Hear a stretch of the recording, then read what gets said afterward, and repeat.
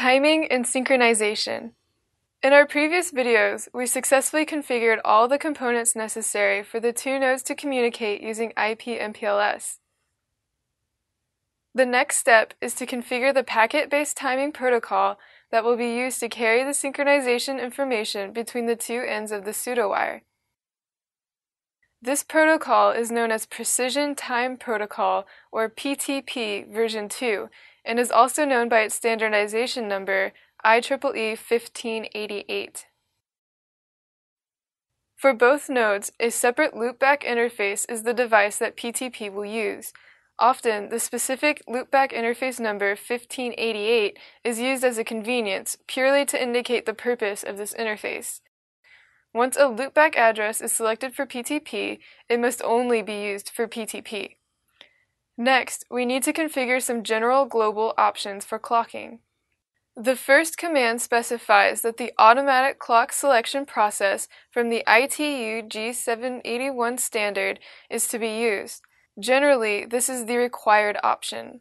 Next, we specify quality level or QL-enabled mode.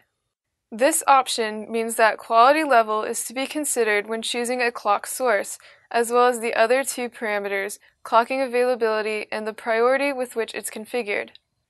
In QL disabled mode, on the other hand, quality level is not considered.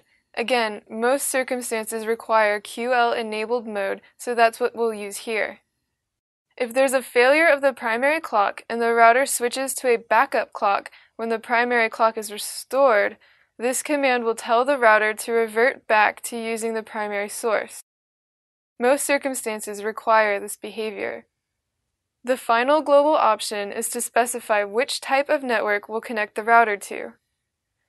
In this example, we'll use an ITU standard network. Consequently, the TDM interfaces are E1, so we'll configure SSM option 1. If the router is to be connected through T1 to an ANSI standard network, then we'd configure option 2. Clocking inputs and outputs.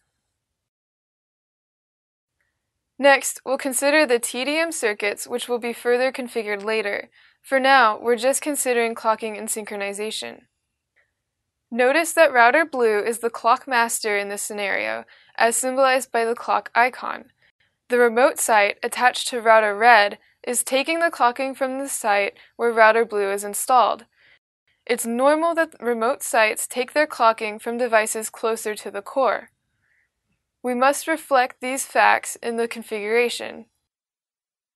So, first we consider the remote location where the circuits are attached to router red. In this remote location, the clocking is delivered from router red to the TDM equipment. To achieve that, we must configure clock source internal for both the TDM circuits. Meanwhile, in the central location, the router blue is receiving the clocking from the TDM equipment. Therefore, we configure the clocking to be line. Finally, since router blue needs to select the clock coming from the TDM network, we configure the E1 controllers to do that. Depending on the customer facilities, the router may instead be clocked from a local bits source.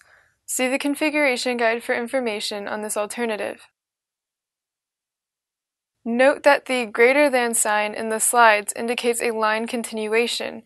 The actual command is network clock input source 10 controller E1 0/1/0, all on a single line. Define PTP slave and master ports. To transmit the synchronization from blue to red, we configure the PTP between the sites. One end will be a PTP ordinary master and the other an ordinary slave clock. Since the clocking information is being sent in the direction from blue to red, the router blue will be the PTP master and red will be the PTP slave. Please be aware that the router blue will require a valid 1588 master license to be configured as a master, whereas the slave function only requires the standard IP/MPLS license on router red. We configure both the master and the slave using the same general command structure. The domain number must agree between the master and the slave. It's very important to configure the appropriate clock priority from the master and the slave clocks.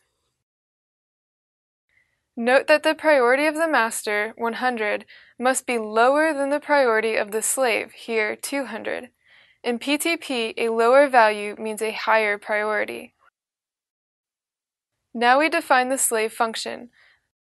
Note that the loopback 1588 interface is configured here for PTP. Once this command is input, the loopback 1588 address will not respond to a ping. Next, we specify the IP address of the master PTP clock with which this router will synchronize. This is the loopback 1588 address on router blue. Finally, we configure router red to select its clocking input from the PTP slave clock we've just configured.